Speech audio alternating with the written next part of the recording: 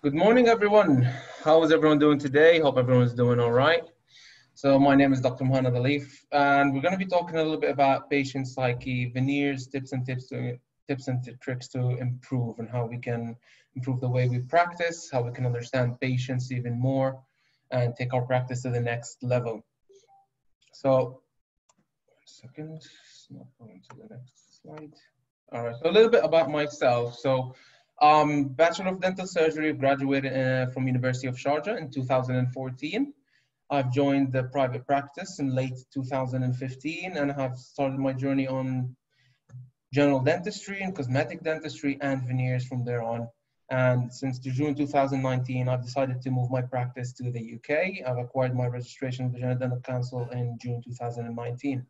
I've had a couple of publications over the years. I have 2 publications and more to come, hopefully in the future, if anyone wants to have a look at them. So, what we're going to be talking about today, we have a couple of quite things to discuss with you. And so first of all, we're going to start talking about the patient-dentist relationship from a psychological point of view and how it has progressed since the 1950s, from House's classification and up until modern day. After that, we're going to be talking a little bit about porcelain veneers, understanding what they are and what we're offering the patients and how long they last. Then we're going to move on to treatment planning, important aspects of treatment planning. We're not going to be talking much about preparation and things like that. We're just going to be talking about the treatment planning of it.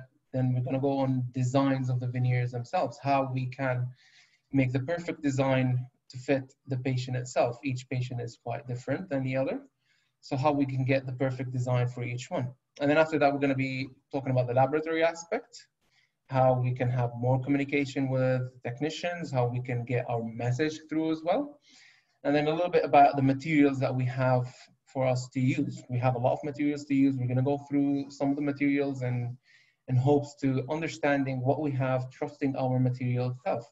So by the end of the lecture, I hope that we gain more understanding of the patient's mental state, our role as a dentist, as a clinician, when it comes to talking to the patients and treatment planning, and to better understand porcelain veneers and longevity of the veneers themselves, and what do we look for when it comes to treatment planning. And like I said as well before, the perfect design in relation to the patient, have a better communication with the technician, and then the material selection to get what we want in the end, because we have a vision of what we want to deliver to the patient and how we can achieve that depending on the material that we have to use.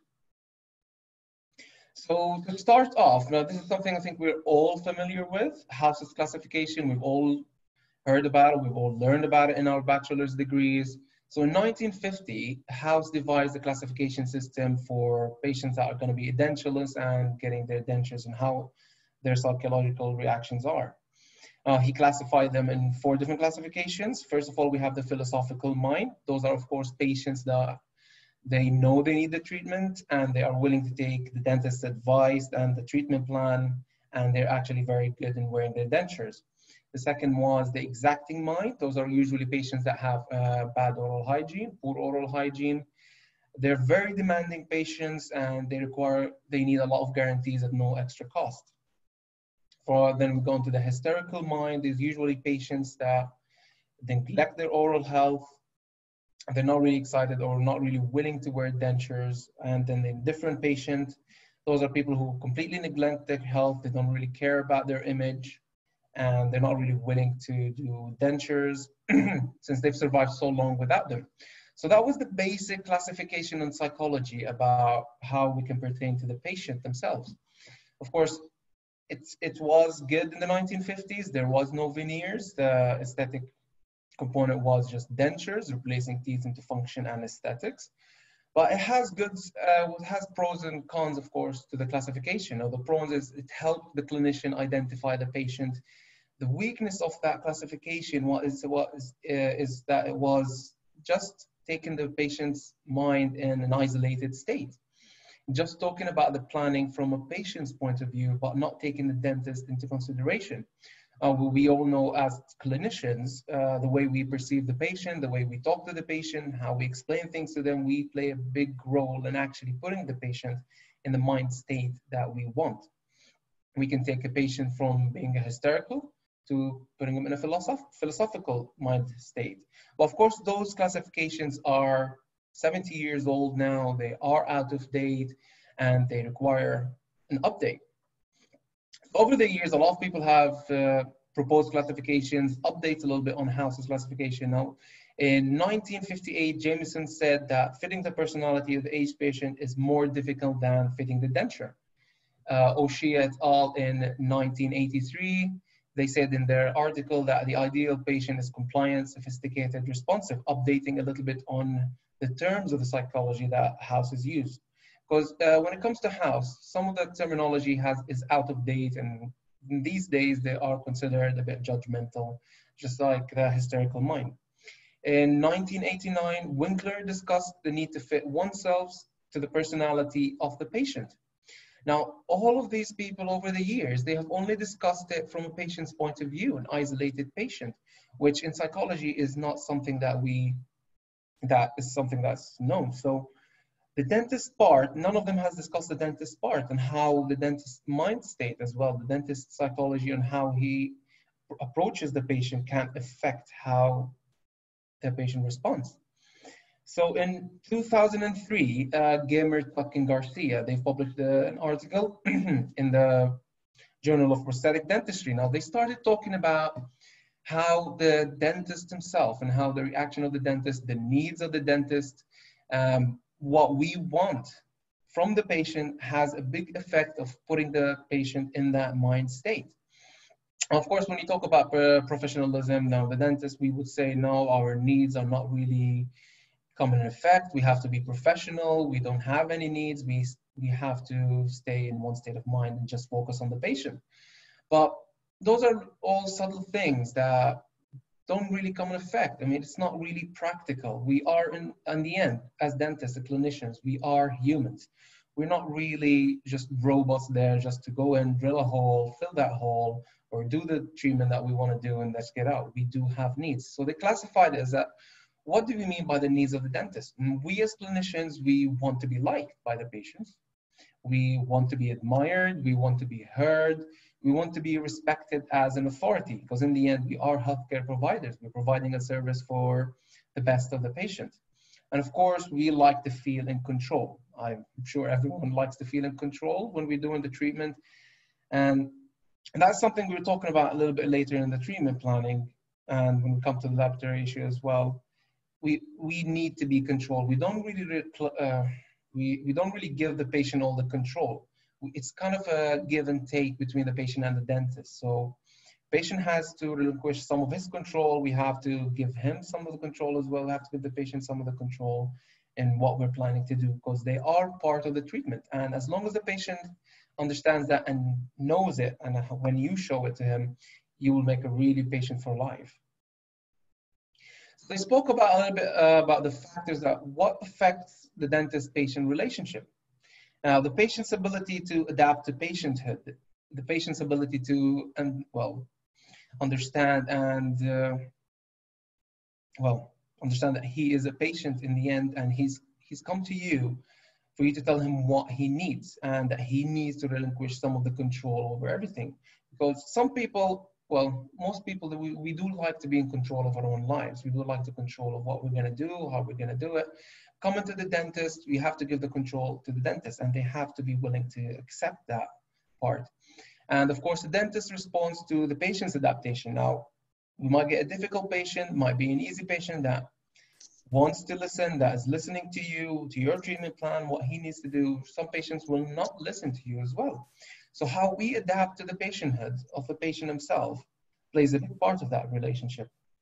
Of course, another thing that's called transference, they classified it. Now, transference is usually exhibiting emotions, drive, fantasies, even defenses to someone in the present, but related to someone else in earlier life, which can be inappropriate.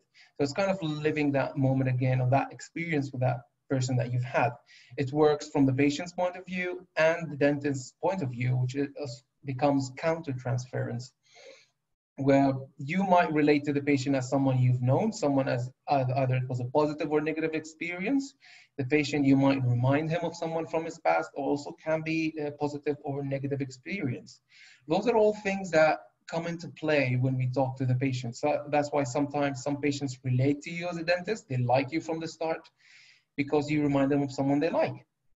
Some patients might not. Some patients might take you as an offense because you're a dentist. They've had a bad experience with the dentist in the past, so they just relate that to every dentist they will see. Of course, professionalism dictates that we control our emotions as practitioners, but also that comes in, it's not really practical. It's not really something that's, like what we said in the start, we're not really robots. So when we come to talk about professionalism, yes, you have to be professional, but you have to take the patient's emotions in consideration, as well as your emotions, trying to controlling them as much as we can. And hopefully when we get to know the patients, understanding them, we get to, we're not saying control, but we get to understand and just work ourselves around that conversation to get the patient to where we want him to be accepting. We can't win with all patients. Some patients are not really going to be very accepting of that or anything that you do tell them. They're just there, they just want to do the job. They don't really want to make a connection with you, just do the job, and they just want to go home. Well, there's nothing wrong with that. You know, we don't take that personally. But on some others, you will connect at a personal level with them as well. So in their proposed classification, they were talking, they said 5 different patient types. So first of all, they classify the first patient as the ideal patient. So they graded them as from 1+ to 4+. So from 1 to 4, 1 being disengaged, patient's very disengaged, 4 being highly involved with you and with the treatment that you are proposing. So the ideal patient, now he looks at you, he understands that you're an authority, you're a professional, you're there to help them, and they accept you in that capacity. They accept your treatment planning, they accept what you offer them, what they need to be done. So but they do have some questions, but they don't really grill you with questions. That's why they are ideal. They let you do their job, they understand everything that you tell them, but they do have some concerns that they would like to ask you and answer the question, and that's it, get the job done. You build a nice repertoire with them, a nice relationship with those kind of patients as well. Now, the second patient type is called a submitter. Now, this is something that we might all think we want. A submitter is a patient that really puts you, the dentist, on a pedestal, on a really high pedestal. You're the best I've ever had. There's no one like you. He idolizes you. Anything that you tell them, they will say, yes, do it. In theory, that might sound like the patient that we do want, but because they submit to us, they submit to you as an authority, they kind of lose the capacity to give you an informed consent form, because anything that you do tell them, they don't really have any questions about it. They say, okay, I want to do this. Yeah, do that. Yeah, I want to do that. Do this. They don't question you. They don't give you any questions. They're not really an ideal partner when it comes to treatment planning, because that's what it is in the end. You and the patient, we are partners in the treatment planning. They have to be on board with what we propose, and you have to accept as well if they don't go well with what you propose. It's a give and take kind of thing as well. We want to be challenged, we want to be questioned, but we don't really want to be questioned a lot to the point where that puts us in a frustration mood. So those patients, they submit to you. Down the line, if something does go wrong, I mean, in the end, dentistry is not really something that lasts forever. Nothing we do, all fillings, crowns, anything that we do doesn't last forever. Things can go wrong, either from a patient's side, or it can go wrong from our side, laboratory side as well. The patient doesn't take care of his oral hygiene. So if something does go wrong, you kind of lose that pedestal, and you will lose that patient forever as well. So the third patient type was named a reluctant patient. Now these, on the grading system, they have been on a mid-range between engagedness and trustworthiness as well, when they give you the trust. So, but they are the kind of patients that have kind of given up on themselves. They've had problems with all their life. They've had dental problems ever since they were kids. They've been in and out in dentist office, probably gone to a couple of dentists, problems still keep coming. So they kind of given up hope on, well, on what can be done to them. But they are engaged, they will let you do their work, but they're not really hopeful on that if this will work or not. They will follow your instructions. So they still fall into the category of, all right, these are patients that are very good, not very good, but they are at the median line of what we want from the patient. The fourth patient type is the indifferent patient. Now, these have been classified as the lowest. They're not really engaging with you. They don't really give you any trust. They've had also problems in the past, dentists that have been a disappointment, some work that have been done, dentists that haven't treated them well.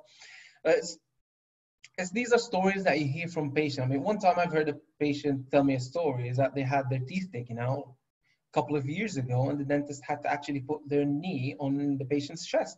Of course, now that's not something that we do want to do, even no matter how hard an extraction gets to, but that traumatizes the patient. That will make them not like the dentist. They see us the same way as well. I'm sure this is something that we've all experienced in our practice. The patient comes in, he's new or she is new, you never seen them before, they come and sit down, and the first thing that comes out of the mouth, they're like, yeah, I hate you, I don't like dentists, and I hate you. And you just sit there, it's like, you haven't even met. I mean, they mean well by it. They tell you, all right, you might be a nice person, but as a dentist, I'm not really a big fan of you dentists as well.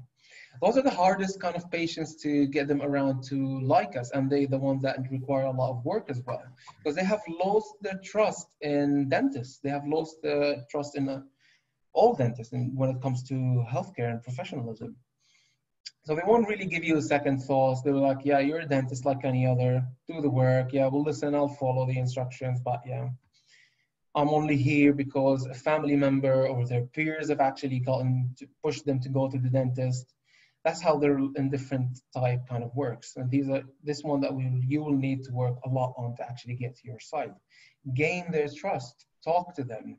You don't have to do work on them from the start. If you see the patient falls into that category, all right, you're in pain, we'll give you some antibiotics, we'll see how we can control the pain, take the treatment in stages, try to build that trust, try to build that confidence from that patient, let him like you. And you can actually make that indifferent patient and probably get him to a reluctant, and down the line, they can become an ideal patient. It's all about just building that trust, which goes over time. It cannot happen overnight.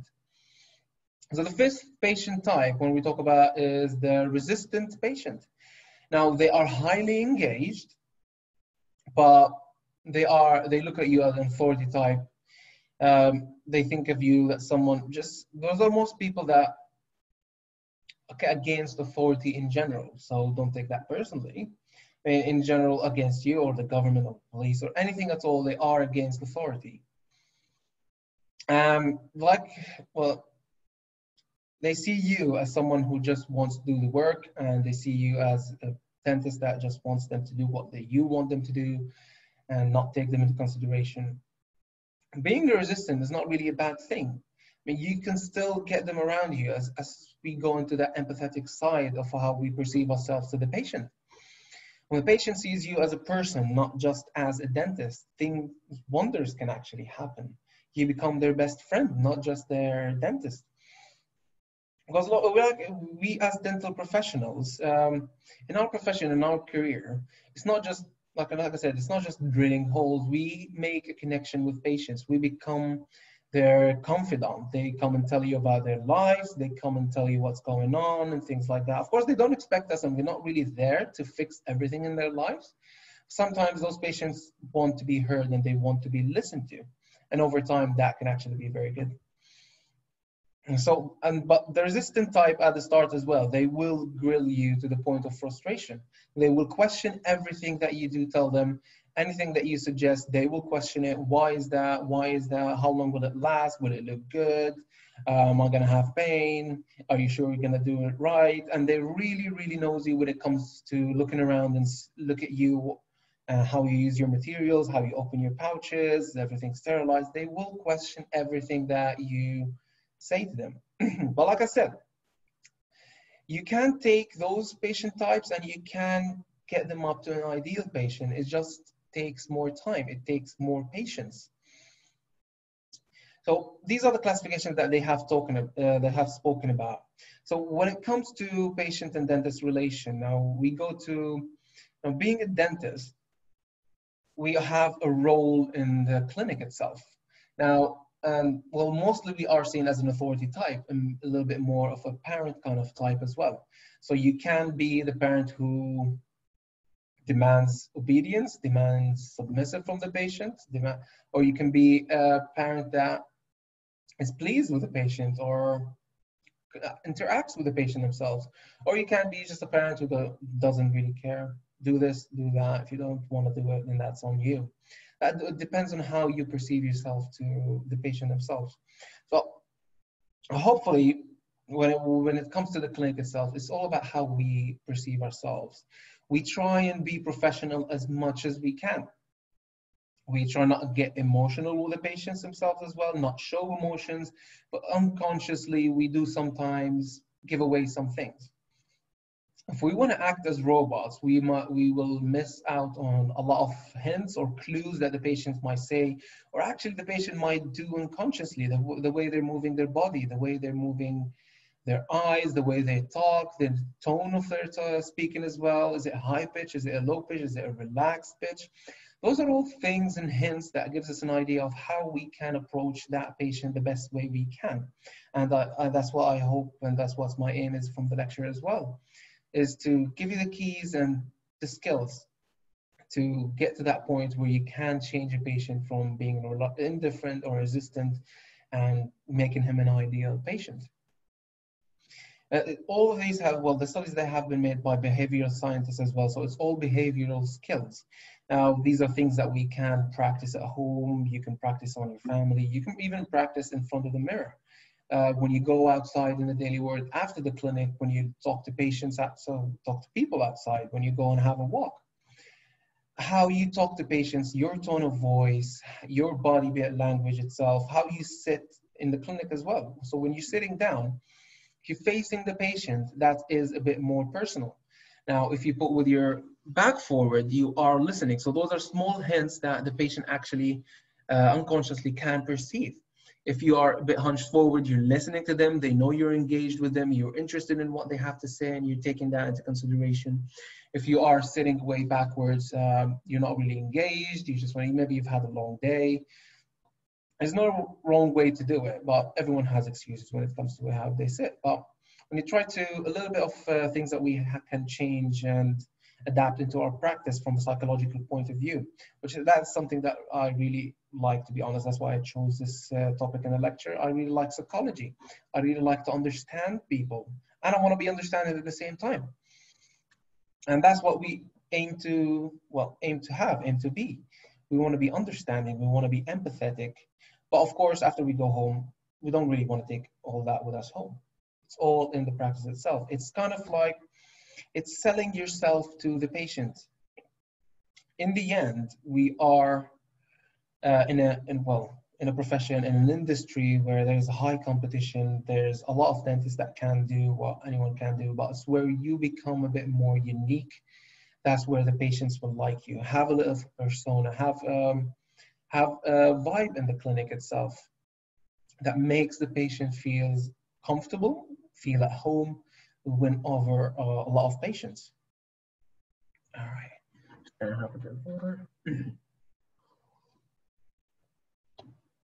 So, first impressions, of course, when the patient comes in, he looks at you, you look at the patient's first impressions are very important.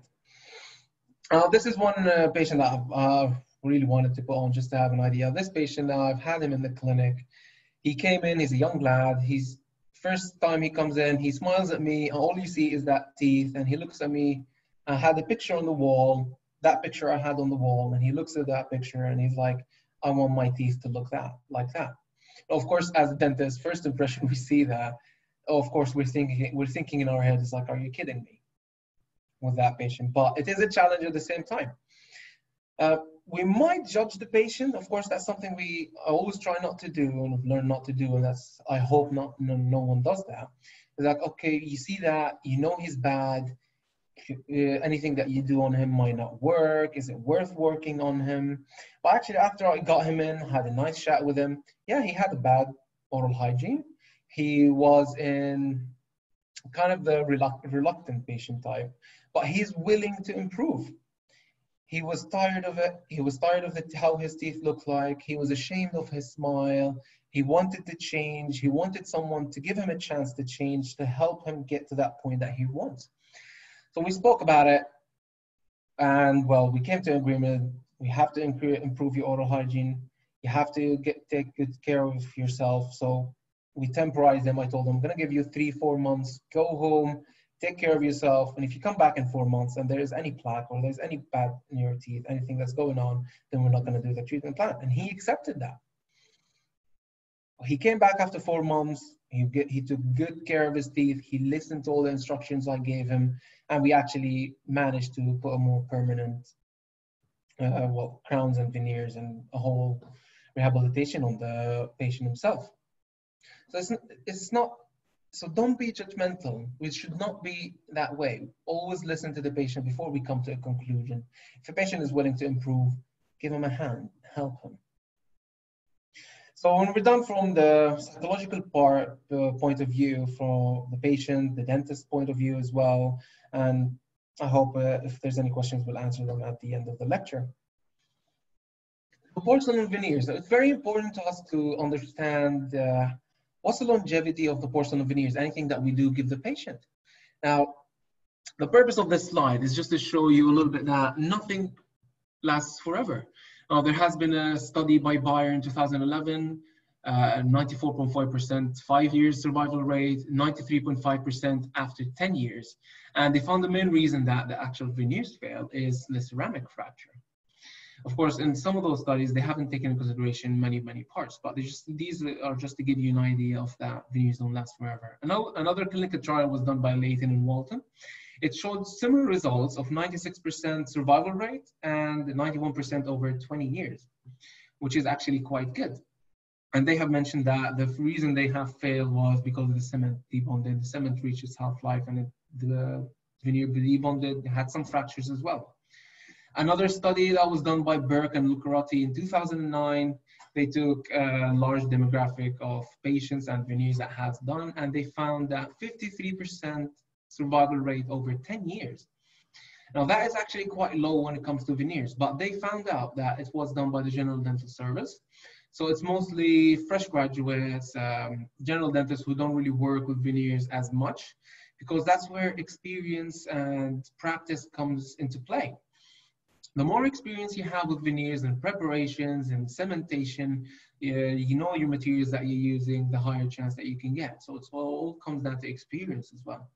So there was another retrospective study by Shana et al. Now, veneers were done by undergraduate students in the University of Birmingham. They were supervised by specialists as well. But it found that the survival rate was 47% in 7 years.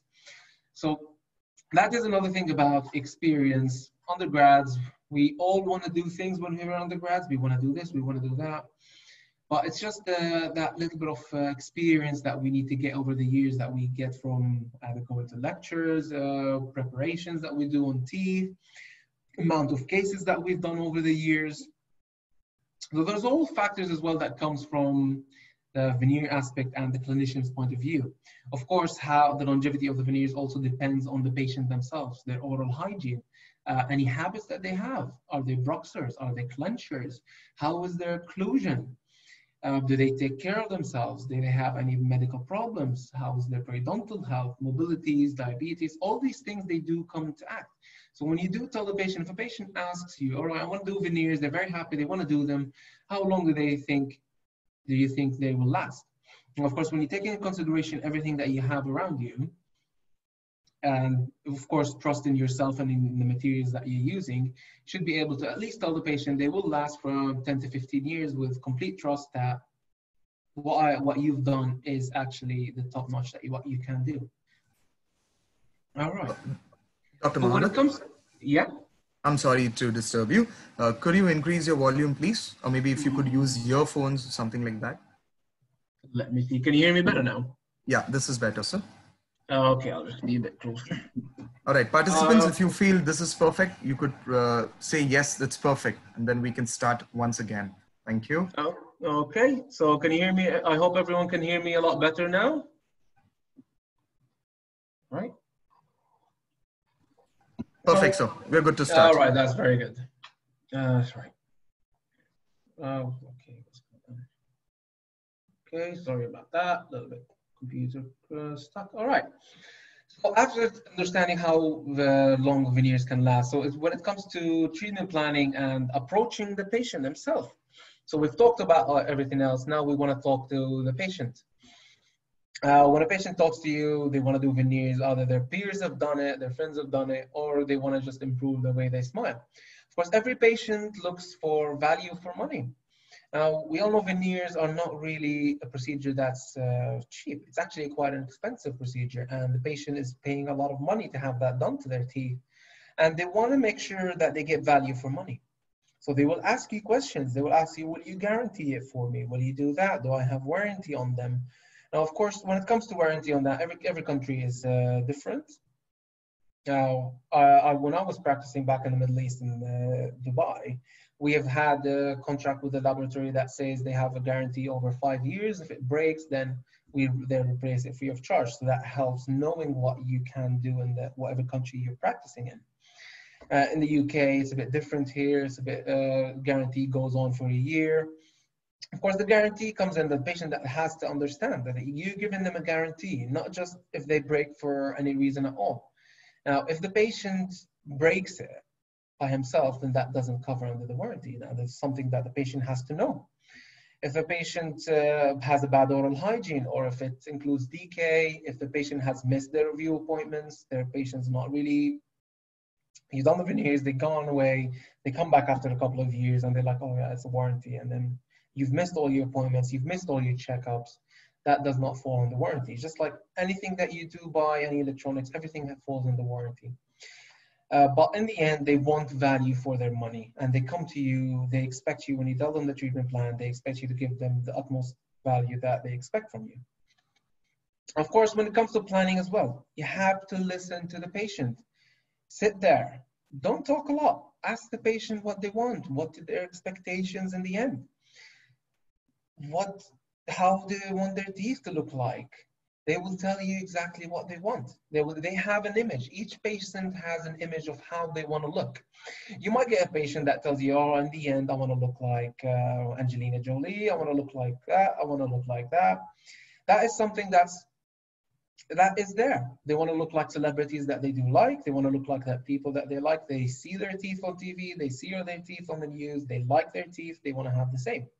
So listen to the patient, and if you can actually get that to the patient. Now, after you get everything that you need from the patient, we have to inform them about the procedure step by step. The patient has to understand that we might have to drill some of the teeth to get the result that they want. We might have to drill over there. Your teeth might become a little bit smaller.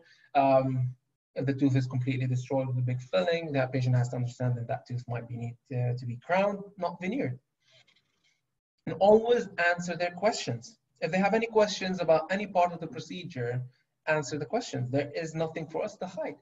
Now, the more honest you are with the patient, the more receptive they are to your treatment, the more cooperative they will be with you, and the easier it's going to be for you to finish the treatment as well, and to finish, put the veneers in and the patient to be happy. Of course, the most important thing is that timeline. Now, what do I mean by timeline? If a patient comes in, you do want adequate time to plan what you want to do for the patient, to temporize them. The patient likes them, go for permanent veneers. There might be a problem when it comes to the permanent cementation phase. You might have to send the veneers back to the lab. So it has to be a realistic timeline that we work with. If a patient comes in and tells you, I have 2 days, I have a wedding in 2 days, I have an event in 2 or 3 days, even a week itself, he's not really giving you much of a time or a chance to actually plan the case as much as you want it. Now, ideally, when I practice, I ideally want the patient to have at least 3 to 4 weeks of free time before the event happens. In case anything goes wrong, we have time to fix it. We're not really rushing in the procedure itself. We're not rushing the technician to finish the veneers, and we're not rushing ourselves when it comes to the cementation. Every part of the procedure, every step in the procedure that we do is actually quite important. So we do have to take our time. And we don't want to feel stressed. We don't want to feel pressured, because that will come out on ourselves when we go home. I mean, I tell you that from personal experience. I've done it a couple of times and it does not feel good. You feel pressured. You give them the result. They might be happy, but in the end of the day, you're drained, out of energy. You've put so much effort in it. It is an accomplishment, but you always want to give yourself some time. Take your time when you plan the treatment. Take your time when you do everything. Don't rush things. So again, listen to the patient. In the end, the patient is the one that's going to have those veneers. The patient needs to be happy with those veneers. Listen to the patient. It's a very important part. After that, there are a couple of questions that you can ask the patient to get more of an idea of how you want to design the patient the way he wants it. Now, what is their job? Are they health professionals? Is it their doctors, lawyers, judges? Is their job pertains to talking to a lot of people, being out in public a lot, or do they work in an office? All those things, they do come in consideration when you want to design the teeth and what you want to give the patient. What's their age as well? Are they a young patient? Are they a middle-aged patient? Or are they an old patient? That can affect of how much glazing you do want to put on the veneers as a final step. Either you want to be a high glaze, a mid glaze, or you don't want to put a glaze on the teeth themselves. Because as we do know, as a young patient, a young demographic, you need a bit more glaze to make the teeth look younger, to pertain to their age group as well. When the patient gets higher, some patients want it to be glazed when they're older, but in the end, it won't look right. So it doesn't really look their age. And we have seen that around a lot. Of course, their gender plays a role. Now, if they're male or female, we know as a male patient, the teeth have to be a bit more male, kind of in their shape. Feminine shape as well plays a role. It has to be a bit more soft. Look at their facial anatomy. How does their face look like? Is it round? Is it oval? Is it rectangular, square? All these as well, they come into effect when you're planning your design. Then we take study casts. We always have to have study casts that we can actually build on. Of course, it's always good to have a replica, to have a study cast and a working cast where you can actually make a mock-up of the teeth, build up the teeth, maybe send it to the lab, let the lab do the mock-up, and then you can actually show the patient of what you want their teeth to look at in the end. So you can show them on the cast, you tell them, all right, if you want to get the teeth like that, if you won't like the teeth like that, I need to drill a little bit here, I need to do that here, do that there, and see if the patient accepts it. Because the patient needs to accept that you do need to drill the teeth at some point depending on their teeth. If they don't accept that drilling of the teeth, now that's where the compromise comes in. Tell them, okay, we might not need to drill as much, but we need to do this and we need to do that. That's how the treatment planning and discussion goes on with your patient. That's why it is a partnership in the end. You want the patient to be happy. Now, the most important part, so we've talked about patient's point of view, treatment planning, but the most important part when it comes to doing the rehabilitation procedures, veneer procedure, of course, it's an informed consent. You have to have a written informed consent that says everything that you've told the patient in the clinic. So you've explained to the patient occlusion might change, you might have a little bit of sensitivity, the veneers might change color over time, depends on what you do, the teeth they change color, you're still susceptible to decay, they have to come to their appointments, their checkups, their follow-ups. These things are to protect you as a clinician because you are doing something major to the patient. The patients, they will come back at you if things go wrong. They are your best friends when it comes to doing the treatment and they're happy. But when things go wrong, that's when they come back at you. So the written consent form is actually a very important aspect to protect you and the clinic from any problems down the line, that the patient understood everything, you told him everything, he had the chance to ask you any questions, or if they have any doubts about the treatment or about the veneers themselves, they had the option and they had the chance to ask you. You can add as well, you can add in the consent form if you want to have the how much it's going to cost as well to have that written. That can also be added on there. But when you do have an informed consent form, it should not be biased as well. It should not look like it's done just in the favor of the dentist, well, protecting himself. It has to be point to point on what actually happens in the treatment themselves. We cannot really add things that not really relative to what we're doing.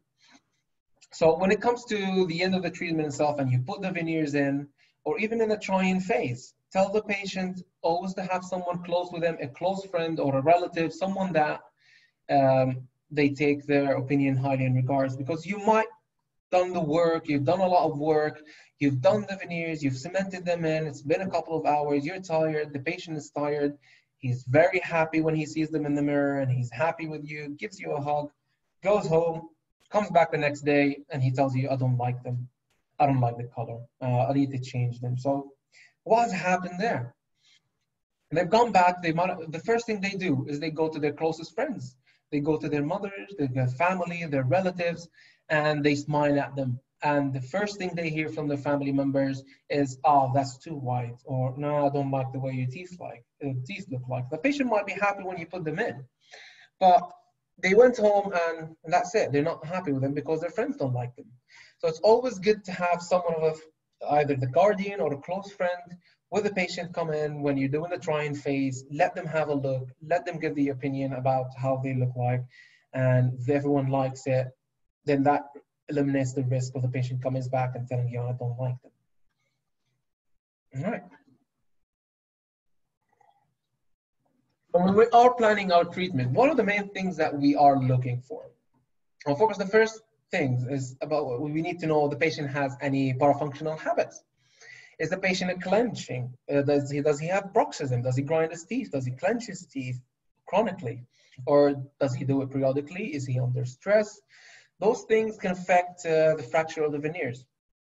So if the patient is a bruxer, then we'll tell the patient, all right, we'll do the treatment, we'll finish the treatment, but then we need to do a splint for you in the end so you can wear. And that splint will act as a protection for his dentition, for his jaw, for his muscles, and even for the veneers that you put on there. Because we don't really want veneers to break. We don't want patients to come back after a year, tells you, oh, the veneer is fractured. Why is that? I woke up with a piece in my mouth. It's not really something that we do want. It brings us down, brings the patient down. The second thing we look at is the occlusion. Now, what is the occlusion? Is he a class 1? Is he a class 2? Is he a class 3? That will also depend, that will affect what we do in the end and how we design it, how we do it as well. The lip line. So you tell the patient, smile. So when the patient smiles, and you look at the lip line of the patient, so you can see how they smile when they laugh as well. That's very important. Gives you an idea of how far the lip goes back when you're planning your veneers. Now, an optimum lip line is usually 2 millimeters below the incisal level of the teeth, but it can go backwards. There are patients that have really big smiles, patients that have really small smiles, patients that smile with their lower teeth. All these come into consideration. After that, we look into the buccal corridor as well. So on the patient's breast smiling, we do see the buccal corridor here on the sides over here. Now, the optimum value for a buccal corridor is around 2 millimeters. If it's constricted, if there's not much in the buccal corridor, then that might not give you an optimum results in the end. 2 millimeter gives you a lot of space to work with, and when they smile, that black corridor, the buccal corridor, is actually very important when it comes to a smile. You don't want to give the patient in the end, you don't want them to have kind of a horse smile. When they smile, all you see is teeth and there's nothing in there, there's no black, there's no character to it. So always identify those things. And we look at their periodontal condition. Do they take care of their teeth? Is there any teeth that are mobile? Take a panoramic x-ray. Do we have bone loss? How much do we have the teeth to work in? Of course, you don't want to work with mobile teeth. If a tooth is mobile, if it's a grade 1, 2. Grade 1 are good to work with, but they're not really optimum. But if it goes to grade 2 and grade 3 mobility, then it's not really an option to actually put a veneer in that tooth, because we all know that at some point that veneer is going to come off, that tooth is going to come off. And we don't want to lose that. Stable the periodontal condition first before you plan on doing anything. The patient has to understand that you have to control it.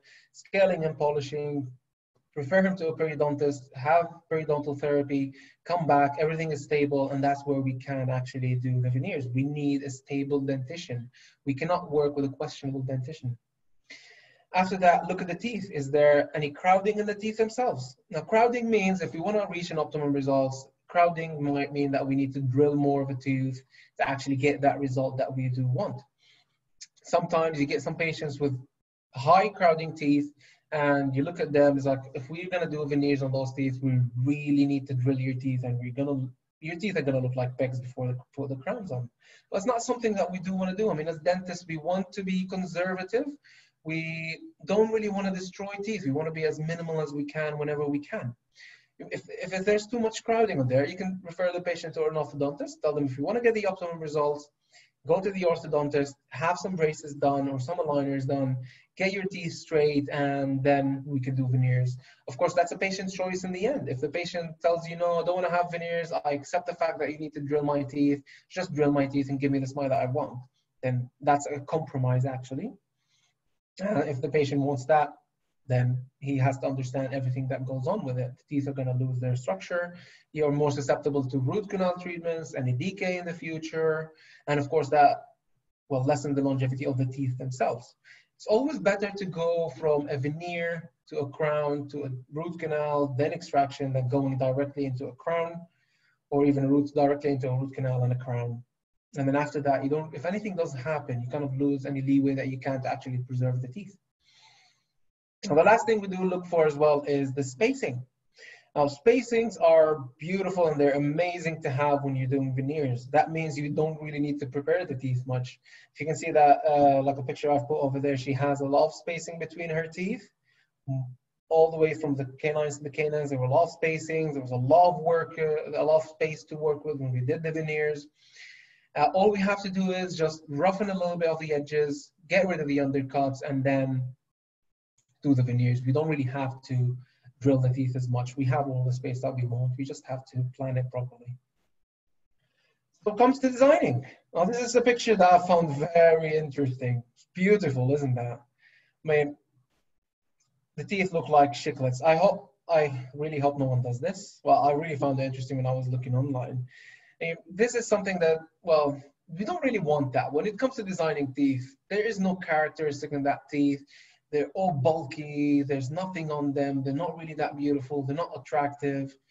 We don't want that in our results. And I really hope no one gets that in their results. So, talking about designing, now we've all been to the veneer lectures over the years. This is the template I've seen that's actually quite common when we do start doing veneers, and I've worked with this when I started doing those procedures. This is kind of the basic designs that we have that you can just communicate easier with the technician. Gives you an idea. It's like, all right, that might look a bit better on the patient. That vigorous style might look well for that. The oval, youthful, these are good templates to start with when we're starting our veneers. But we want to move beyond that. Designing gets a bit more personal. That's one part I like about doing veneers, is it's the artistic part of yourself. The dentist yourself, you have to be artistic in it. Look at the patient. When you look at the patient, you think like, okay, that patient, okay, we might want to do softened style, but maybe put sharp canine on it and pointy canine, or reduce the lateral a little bit, 1 millimeter below the incisal edge of the central. These are things that come with time. You work with the basics and then you move forward from that. That's how you want to be unique in the end. Yeah, when you come and look at your work, you want to look at your work as something that you do love, not just put a template here, a template there. This is the critical thinking part of doing veneers, and it's very, very artistic as well. So when you come to looking at the patient and want to design the teeth, look at their face. Look how their facial anatomy is. Do they have an oval face? Do they have a round face? Do they have a heart-shaped face, a square-shaped, a diamond? Look at their chin as well. You want to look at their nose. Do they have a prominent nose or do they have a small nose? And also look at their eyes. Do they have symmetrical eyes? Do they have long eyes? Do they have round eyes? All these kind of play factor and how you want to design your veneers, because you want to look at the patient as a whole. You're not just looking at the teeth themselves and just you want to put the veneers on the patient and that's it. You want to look at the patient as a whole, as their face, because when they smile, first thing anyone's going to notice, they're going to notice their teeth. If the teeth look very smooth, if they coincide with the patient's anatomy, they will look beautiful. Believe me, they will look very beautiful. They will look very natural. They will look white and natural. And the patients will love you for that. When he gets the comments from everyone that goes around, it's like, all right, I went to a party with my friends, or I went here with my friends, I met some new people, and they loved my teeth. They fit the personality, they fit the shape. And that's what we want in the end. That critical thinking. So when you look at the patient, symmetry of the patient, put a line in the middle of the patient from their forehead down to the middle of the shin, see how they look like. That's where you can adapt to why you want to design the teeth. And coming to the part of, the laboratory part of the veneers and your technician. Now, the technician plays a very big part and very important part when it comes to veneers. You want to have a communication. You want to have a relationship with your technician. It's not just you telling him do this and do that without taking input in consideration. And the same thing goes with your technician. So having a good one, having one that you can talk to is a very important thing. Include your technician in the process. When you're done with the preparation or when you're still doing it in the planning phase, get the technician to come by as well, have a look at their teeth. That's something I used to do with my technician that I used to love. He was involved in every single case that I've done. Now, I was very lucky that he was just one floor up. I would just call him, he'd just come down the stairs. That was very lucky I had that one. Well, when he gets involved, you look at the patient, you both look at the patient, he tells you what he thinks, you tell him what you think, you tell him what you see and what you want to achieve, and then he can tell you if he can actually get that result for you. And you can't really ask something of your technician that can be out of their limit or out of their comfort zone. Nobody likes to work out of their comfort zone. If you have a technician that's willing to try new things, willing to risk things, of course, that's a very good thing, but of course, keep the basics, and the basics are very important, so you have to take that in mind. My technician, we were very experimental. We tried new things. We wanted to improve more and more on our work. We took that step. We used to work close together in the lab as well. And I'm not saying you have to have that kind of relationship with your technician, but a give or take, discuss and communicate. When it comes to shade selection as well, if you're not really doing a BL or a bleach kind of color to the teeth, you want to have essential, you want to make it look like the centrals or the lateral next to it. We are good at taking the shades, and there have been some advancements in taking the shade. You can actually take the shade with an intraoral scanner these days if you have it in your clinic. But it's always good that the technician comes down or comes to your clinic, looks at the teeth next to them, looks at what he needs to do, if he needs to add translucency, any staining on the teeth, or you can even take pictures if your technician cannot come down. Dental photography is actually a very interesting way to go as well. I would encourage anyone to actually take that course in dental photography. It will give you the basics of how you can actually catch the teeth in their natural being. So you can actually send it to the technician, and there will be a representation of what the teeth actually are in the patient. Also, when it comes to the design, we've spoken about, yes, get the technician, see what ideas he has, different designs that can fit your patient. You can play with the designs a bit here and there. You can have two, 3, or even 4 designs, but that's where the try-in phase comes in. You don't have to tell the technician to, all right, go in and press the ceramic, make the ceramic, and then you want to change the shape. It's always good to have the mock-up, the final mock-up, before you actually cast the ceramic. Put the index in, put it in the patient, let him go home, see what he thinks about it. If the patient goes home, tells you, no, not really that much, the canines are a bit too sharp, I kind of bit on my lip yesterday. So that's something that you can change before you permanently cast the veneers. Like I said, talk and listen to your technician, find out their limits. It's always good to find out what kind of technique they do use to make the veneers. Now, I've worked with many technicians before. Some technicians, they use the CAD/CAM milling machine for milling the ceramic blocks. Some technicians use the low wax technique. Now, personally, I prefer the low wax technique when it comes to doing veneers and pressed ceramics themselves, because I found out that it gives me more of control about what I want in the end, about thickness and thinness, how thin the veneers are. It depends in the end of what you want. If you want to do a cutback technique, of course, we do know you have to prepare the teeth more, and you need more of a bulk that actually is to do the cutback technique. In the end, if you're not happy with your technician, change him. There is no shame, and it doesn't break your relationship with the technician. I'm still on good terms with all the technicians I've worked with. I've worked with a couple until I found the one that I really liked his work.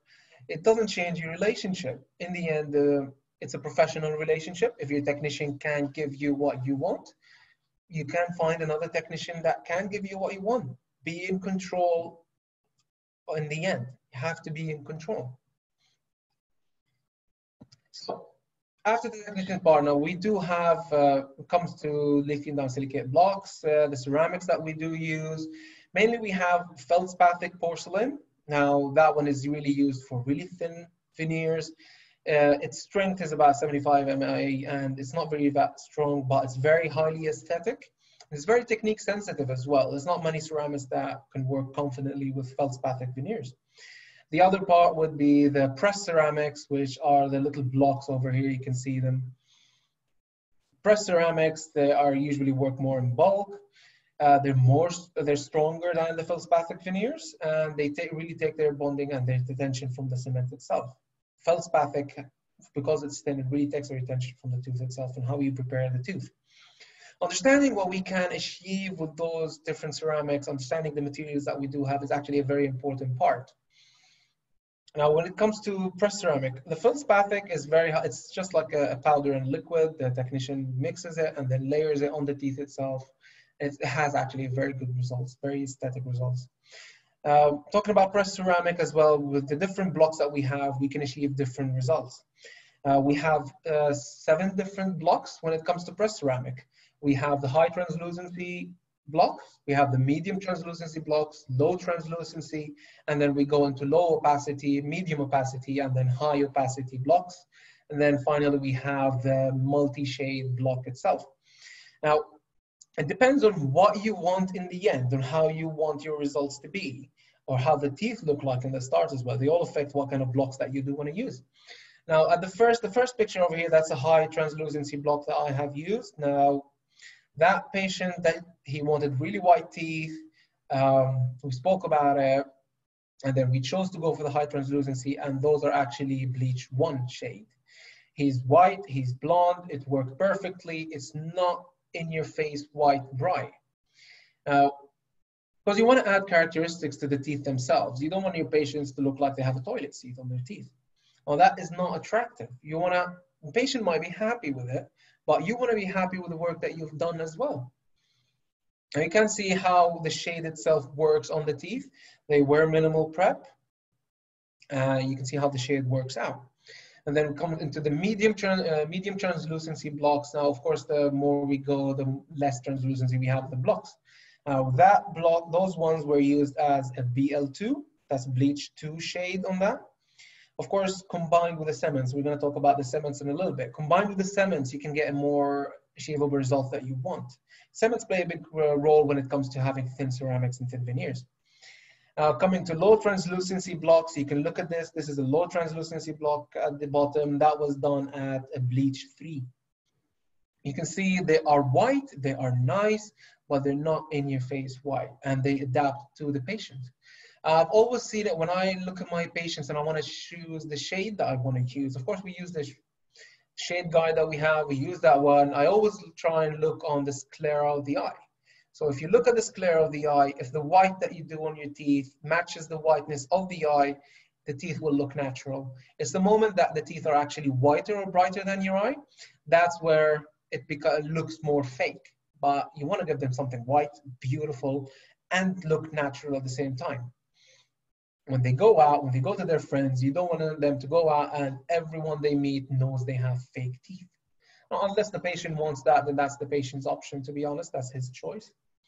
And then coming to low opacity blocks. Now, I haven't used the low opacity block. When I first started doing veneers, I've worked mostly with medium and high opacity. And then as I've progressed, I've started to changing the veneers I've used.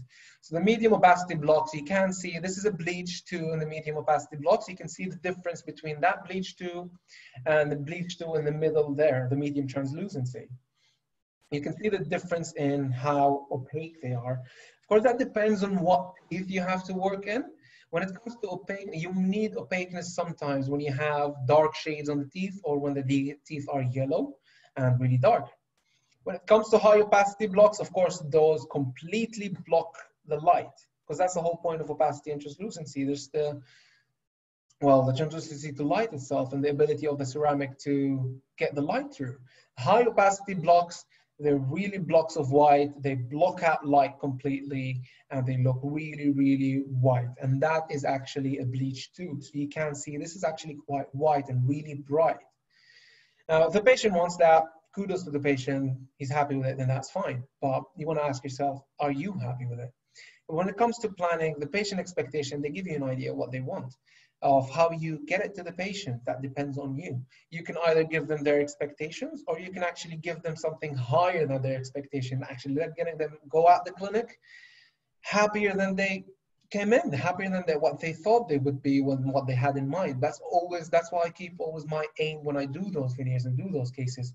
I want to give my patients something that they did not expect, something that throws them off the charts. And that's how you become kind of etched in their memory forever. You want to reach that point where you know what's best. The materials I have, I know what I want to get, and I am going to get it. The multi-blocks, now the only difference in multi-blocks is that it comes in different chains. You don't really have to do a cutback technique on them. You don't have to do anything on them. They come from a darker cervical third, lighter middle third, and then it goes to a translucent cervical third.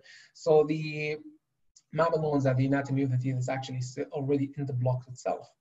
I haven't seen it on a bleach. It's mostly used in A1s and A2s and B1s, more of an aesthetic approach as well. So always think and ask yourself, what do I have to work with?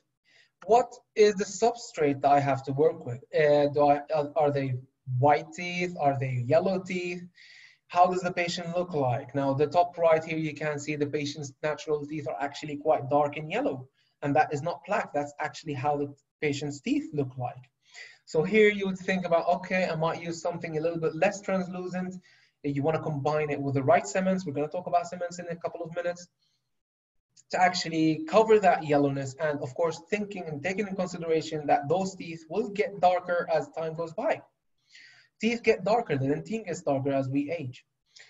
Do we have down the middle left here? You can see the patient, that shade was around C3 to C4. It's more of a gray to it, a more gray, a kind of shade to it. So we need something more to block that. And that's actually the one I used for the low translucency block. So you can see this is what we've done with her at the end. She actually had a crown on those. So this tooth was a crown, but in the end, you use pressed ceramic. You don't want anything different. You don't want difference between veneers and crowns. So I chose to go for that one with the low translucency because I want to block out that little bit of a grayness. And I know down the line, she's going to have darker teeth and I don't want them to show. Yellow teeth, all these affect it. So think about what you have, what the substrate that you have, what can you do to make the case a little bit better. The one on the middle on the right here, that one, we have chosen to do a gingivectomy for him to actually get the result that we do want. Remember, in the end, the patient has to be happy as well as you. So when we come to resin cement, what do we actually look like to the cement that we want to use in our treatments? Now, we want it to be high resistance to fracture. We want it to be aesthetic. We want it to be shade stable. We want it to resist marginal staining. We don't want a little bit of a brown line to look out there when it comes 5-10 years down the line. Of course, you can use oxidizers as well on the margin to actually reduce that one. You want it to be wear resistant. You don't want to have a lot of post-operative sensitivity with it, and it needs to be strong and really hold on to the veneers as long as it can. So the most important part in the cement itself, now there's something called the delta E factor. Now the delta E factor is usually the water absorption and the shade stability of the veneer cement itself over time.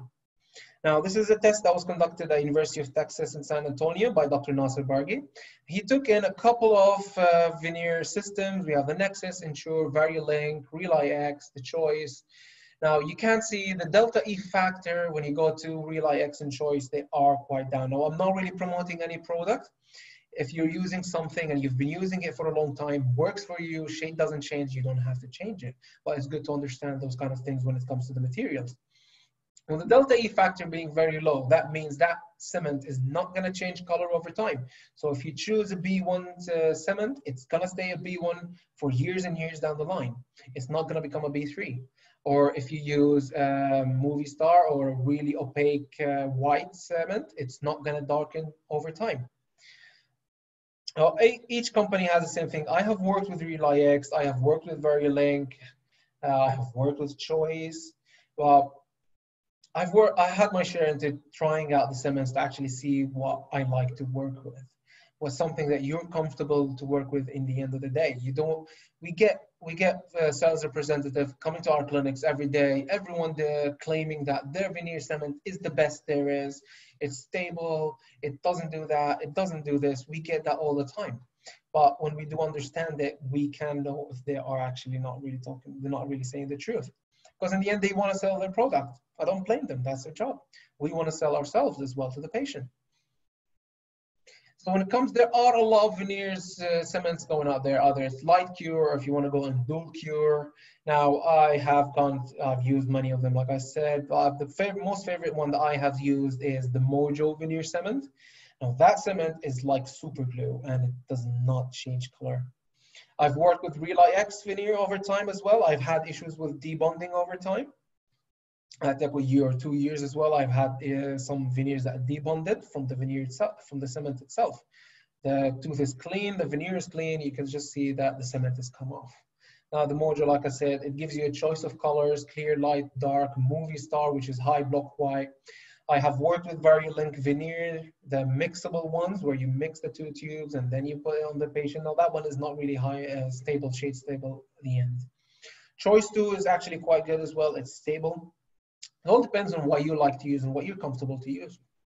Coming to dual cure itself, now the VariLink aesthetic, of course, the dual cure is the ideal thing that we do want to use. We can just put them on. They're very strong when it comes to bonding strength as well.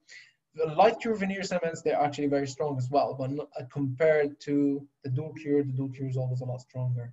VariLink aesthetic, they do have a range of the shades that they have on. Breeze is actually also from the Mojo company. So they have a dual cure version of their material. And you got the RealIX Unisim Auto Mix as well. It comes in different shades. But as I have seen, the RealIX, they're very limited on the shades that you can get when it comes to veneers, because you want to play around with what shade you put on. When you have translucent veneers, the light passes through and the shade of the veneer will go through as well. So if you want your veneers to actually look a little bit whiter, you can actually use the light cement. Now when it comes to, when I used to use the Mojo for my veneers, the Movie Star one, I haven't used it as much because it's really block white. It can actually take a medium translucent veneer block and make it into a medium opacity. Well, that's something I have to think about as well when you experiment with the materials. I always like to use the light. Clear, I used it a little bit depending on the patient themselves, but the downside of using a clear cement is that down the line, the teeth are going to get darker and it will show, and the veneers are going to get darker over time. So you want something that's more of a medium there to preserve that color over time, hold it there for a longer time. I don't want my veneers to be darker in 5 years. I want the patient to be happy for 10 to 15 years with the same teeth. They're very nice. They're not getting darker. They come for a cleaning every now and again and they're very happy. That's what I want in the end. I'm not really concerned about the results at the moment. I know I'm going to give them good results, but we want to think about the future, something more stable in the future itself. We don't want to have debondings. We don't want to come back and waste our time into rebonding the veneers, or the patient swallowed the veneer, lost the veneer, we have to make them another veneer. Those are things that we don't want. Well, patient factors play a big role as well. So that's all to take in consideration when you are doing your planning. So, we're almost coming to the end of the presentation now. So when it comes to choosing resin cements, it's important to understand what we can achieve and what material that we do have. Now, the resin cement plays a part. Of course, your etching and bonding system also plays a part, what you do on the tooth. Now, the light cure, we all know it's photo-activated. It's activated by light. Of course, you have more working time. It doesn't cure on its own. You have time to place the veneers, you put them where you want, make sure they fit right before you light cure them. And it gives you more time. It's more color stable as well. Now, of course, we use them for aesthetic restorations, metal-free restorations, and thin translucent veneers or ceramics. Because if you can't really reach with the light to that depth, we cannot really use light cure in thick ceramics or crowns, for example, or BFMs. Next one is the dual cure cements. Of course, they are photo-activated and chemically activated. They have high bond strength. They're very aesthetic and they're very easy to use. But the thing is, you have less working time. It's good for cementing thick ceramic, opaque ceramics, metal-free restorations, even metal restorations. I've worked with the Relight X Dual Cure, and we actually use it for cementing BFM crowns, and it holds on perfectly. The last one is the fully chemical cure. Now, this one cures on its own. It's very good to use in endodontic posts, metal restorations, or in areas where you can't really reach with your light cure. When it comes to adhesive systems and etching systems, so we do have the total etch. Now, of course, that's where we etch the teeth with phosphoric acid. And then we do the bonding, and then we put the cement and we bond the veneers. It's very excellent, gives you very excellent bond strength. This is the one I like to use. I like to have control of each step. It has reduced micro leakage, more steps, reduced micro leakage, of course. You can predict it long term, but it's a multi-step application technique. It is time consuming. After that, we get to the self-etch. The self-etching primer, you don't really have to etch the teeth. You just put the primer on, leave it on, just well, put a little bit of air on it, light cure it, and then you can just cement the veneer and put the cement. It's very easy to use. It's less technique sensitive. It still gives you a good bonding strength. Now, the last one is the self-adhesive, and that's something that we do see in the Relight X, which are dual cure cements. They're self-adhesive cements. So the phosphoric acid is actually put into the resin. You don't have to etch. You can do selective etching of the teeth, but you don't have to etch. You don't have to bond. You just have to prepare the veneer surface, put your silane on it, leave it for a minute, and then put the veneer cement and put it on the tooth. You can bond it on treated teeth. Like I said, you can do selective etching as well to it. So that is kind of the part of the materials I do want to talk about. Now, I want to leave you with a little something for the end, a little bit of tips to improve. Be critical of your work. So that's the kind of veneers that when I first started 5 years ago, I used to think these are really good. This is what I want to do. Now, the patients were very happy, but I wasn't happy with my work. I looked at them and I looked, they were too wide, they were too bulky. I didn't like the shape. So the patients were happy though, but I'm not. So I wanted to improve myself. And that's something you have to be critical on your own work if you want to improve yourself in the future. Always find something that you can improve on until you reach the point where it's perfect.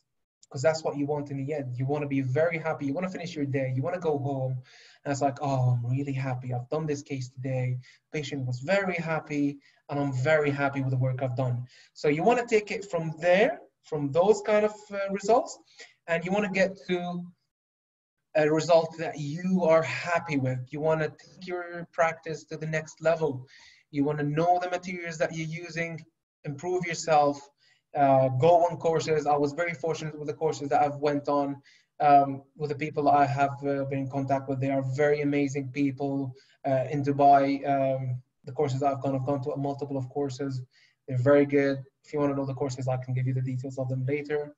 I've learned a lot from them. I've learned a lot from my technician. Like I said, you want to go from something you're not happy with to something that you and the patient would be happy to present, to give, and for something for you want people to see out in daylight. You want them to be seen out in the public. Going from those, going into a better and more beautiful result in the end. You want to have that uniqueness. You want to have that characteristic about your veneers that makes you stand out from anyone around you or any dentist around you. And that's what you want in the end. Self-improvement. And of course, you want to go forward. So those are my references for the lecture. I hope everyone enjoyed my lecture. We do have a small video from Dentist Channel.Online. They have a smaller presentation for you, and then we can move on to the questions, Q&A, and if there's any questions, I'll be happy to answer them. Thank you, Dr. Mohanad. It was a fantastic session.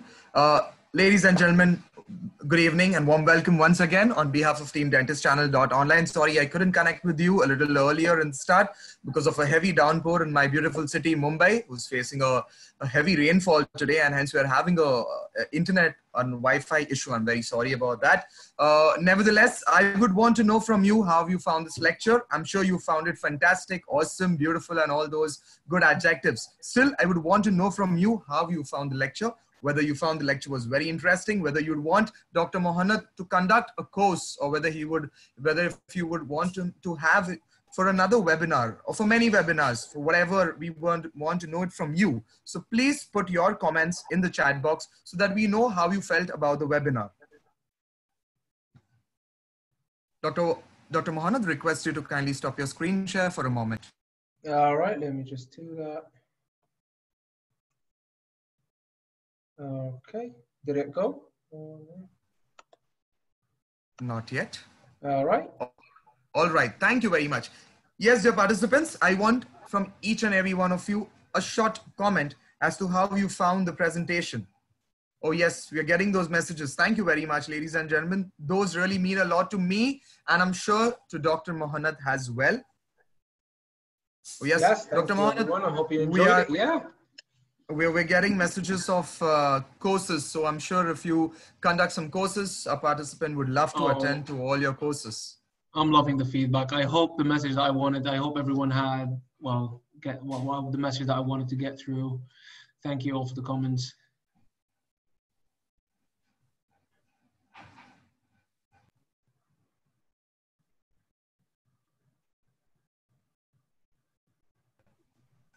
Thank you, ladies and gentlemen. Thank you for your lovely comments. I'm sure those comments will help us to have many more webinars, and definitely a course that you all are asking us on demand. We will quickly work on the course a little later, and we will get back to you with a beautiful course module. So please do stay in touch with us. We are DentistChannel.Online. For most of y'all who don't know who we are a dental media company, and we cater exclusively to the dental fraternity, from dental events, workshops, courses, symposiums, online expos, etc. We have a lot in store for you, only for our dear dental professionals.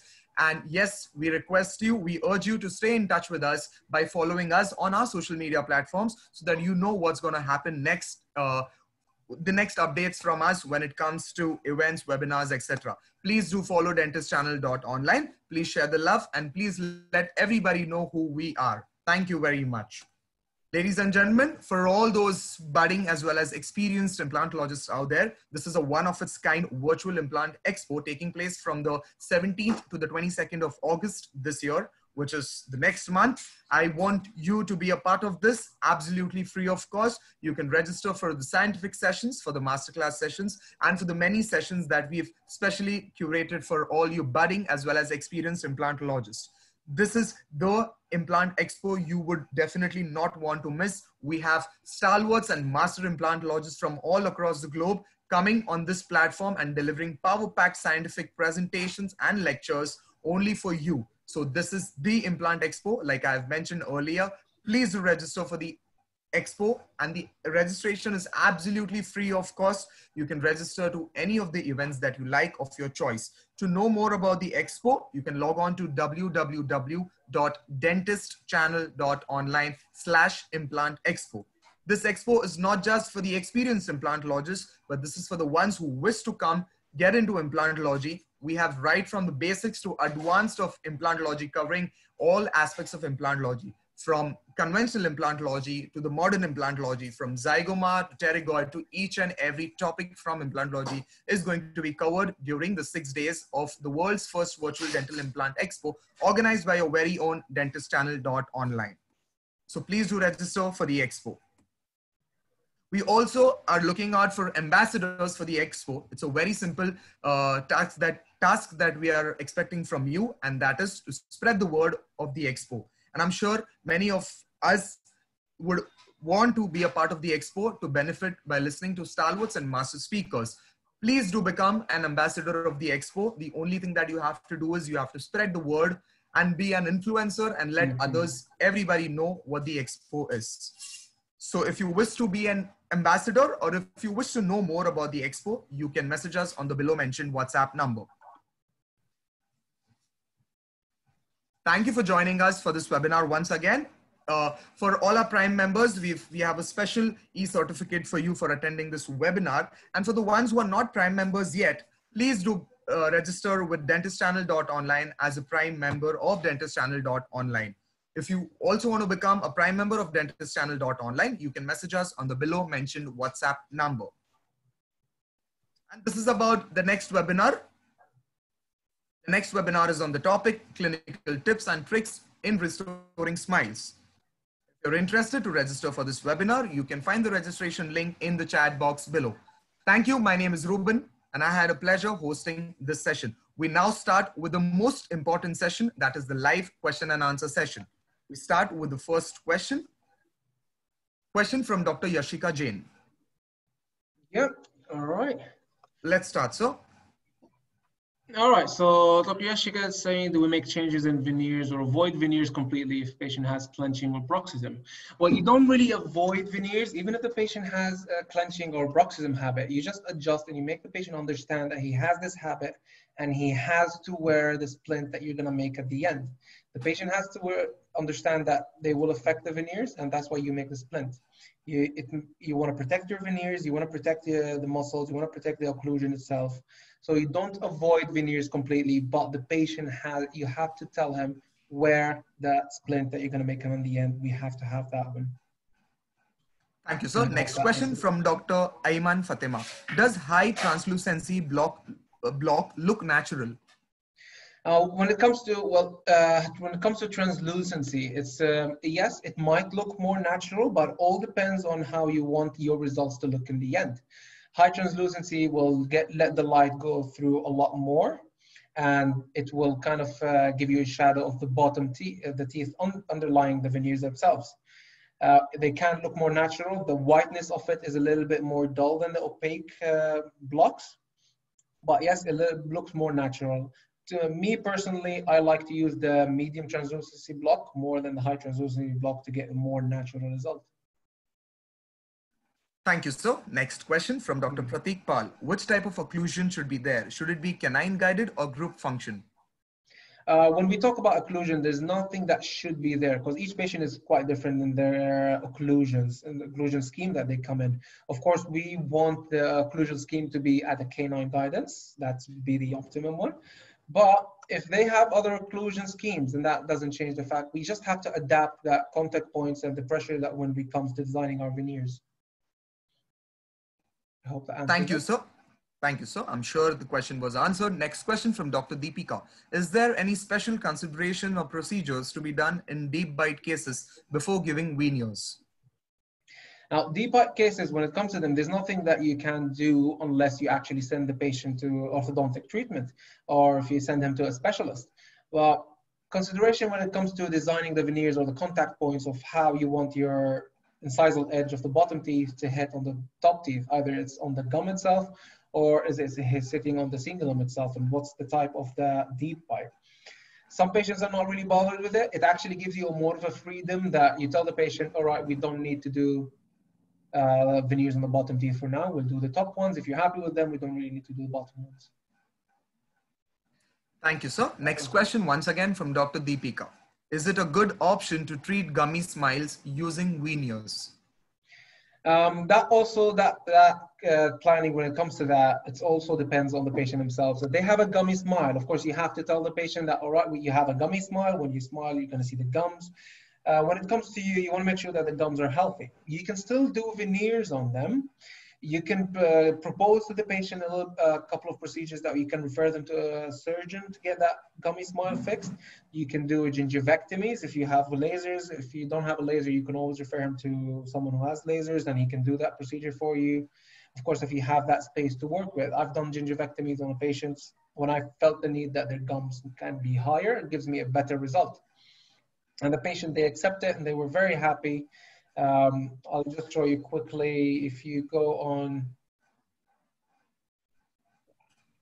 It's stuck. So the top picture on the left, now that one was a bit of a gummy smile. Even the bottom one on the left, but it's not as bad of a gummy smile.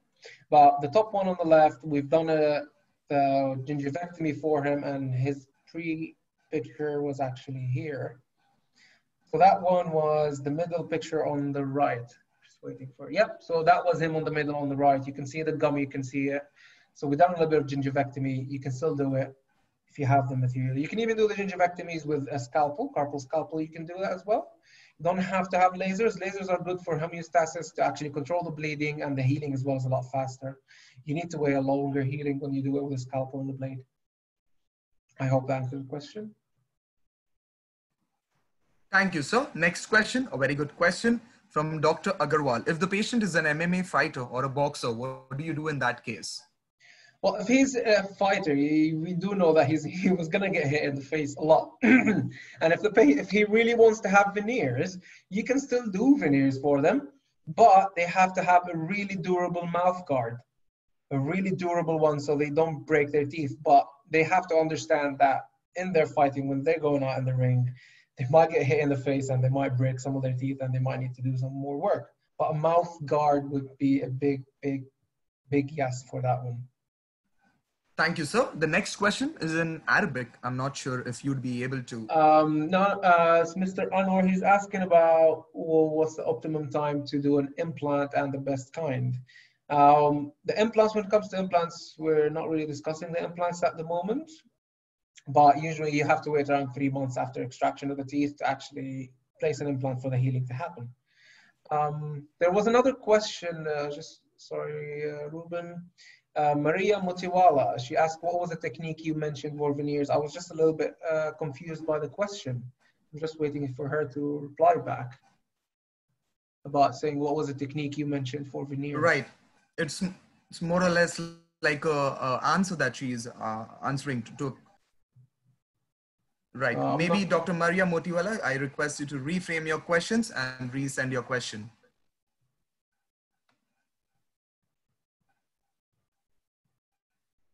I would really like to answer that one if she's still there.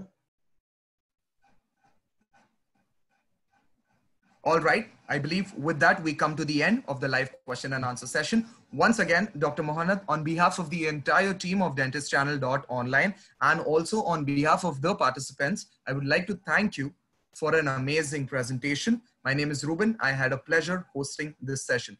Goodbye, and may you all have a good evening.